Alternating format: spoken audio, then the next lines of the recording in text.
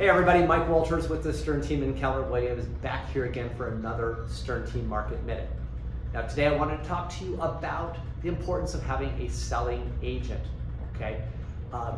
With the market ebbing and flowing and evolving, seems like every day, there's different opinions out there on should you hire an agent to sell your home or should you try to sell it on your own. So let me talk to you about 3 advantages and why you're going to want to have somebody helping you, that is a listing agent on your end.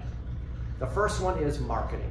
Okay, when it comes down to it, the more exposure you can get on your home, the greater likelihood that you're going to get an offer, if not multiple offers, which increases the price. Okay, so exposure is number 1.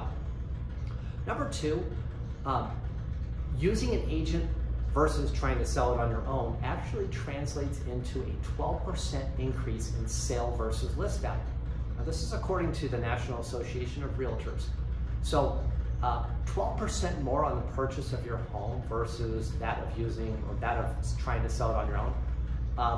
On a $400,000 home, that's almost $50,000 additional dollars you're going to get.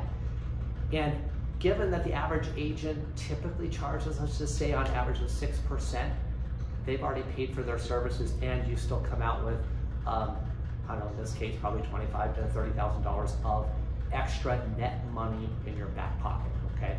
And the last one is your listing agent, typically, that's all they do. They're a full-time agent, right? They're not, working at, a restaurant or delivering for, one of the couriers. They're doing this as a full-time profession, and that's who you want, right? So, if you're in the market of looking to sell your home, don't do it alone, right? There's a lot of things that go on in a transaction, and you don't want to leave money on the table. If you have any questions, thoughts, you want to engage us in, looking to sell your home, we'd be happy to help. Give us a call, text or email us. Talk to you then.